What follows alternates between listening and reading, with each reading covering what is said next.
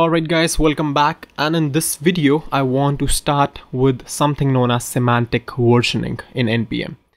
So whenever you install a package from NPM, for example request, what you're gonna see is that okay, let's just pick a better package, for example React, why not?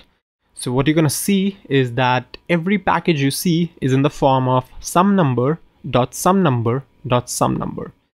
There would be always 3 numbers, right? And there would be always 2 dots for every package. You cannot see a package with number 1.3, right? It does not exist on NPM. Why? Because NPM follows semantic versioning of package. What is semantic versioning? Semantic versioning is a standard to, it has some guidelines to version your package. How it works is that you have to follow this sort of notation, major.minor.patch. So the first number is your major number, that is 16 is the React 16 version. Then .minor is the minor version, that is 13, and the patch is the patched version, that is 1 in this case. Now we can easily see that what semantic guidelines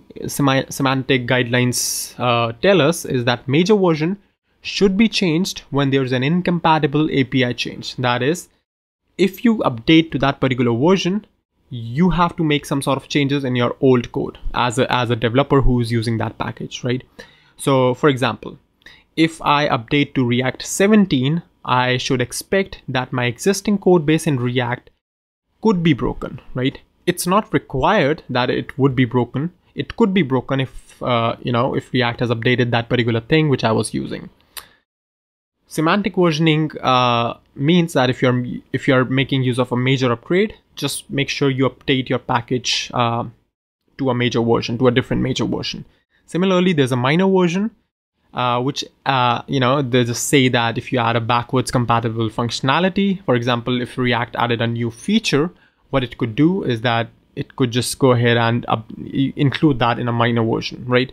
So even though if I update it to the minor version, it won't affect me effectively because that is just a feature which is being added and I'm not using it really. It just says that patch version should be used when you're making a bug fix, which is backward compatible as well. So, there's a difference between patch and major. That is, if a bug fix is, or maybe if a new feature is incompatible with the previous versions, you have to make a major version upgrade. Otherwise, minor and patch will work just fine. Now, with that being said, you don't have to really read this whole document. I just opened the site just for a little bit fun. That being said, just forget about semantic versioning at all, right? Because NPM follows semantic versioning, but no other developer on the planet does.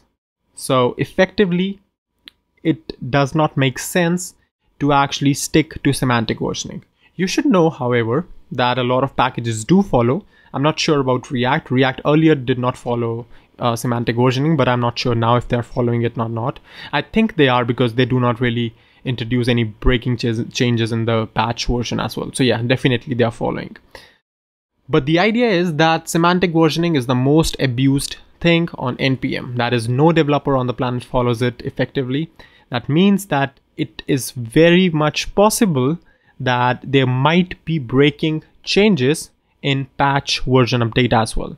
So it is very much possible that you are installing a package. For example, if that package is 16.13.1, it is very much possible that the developer goes crazy and he updates the package to 16.14.1. However, there is a breaking change in the API. So you might update thinking about semantic versioning guidelines, and you might think that, okay, if it is 16.14, it should not have a breaking version, right? Because NPM follows semantic versioning and all that yada yada stuff. But the truth is that NPM does not enforce it. It cannot check that, it has breaking compatibility or not. So developers, they do not know about semantic versioning. They just think that this is some sort of joke or whatever. So they just, just go ahead and use any version they like. So yeah, I mean, it's a pain, but that's basically the idea. And that is one of the reasons why there exists a file called packagelock.json, which we'll discuss just after the semantic versioning, because I wanted to just make a build up why that file was needed in the first place. So yeah, that's basically it for this video. And that's how semantic versioning works, and that's how you should never really rely on packages using semantic versioning, because nobody follows it. But anyway, you should know about that. So that's all for this video. I'm gonna see you in the next one really quick.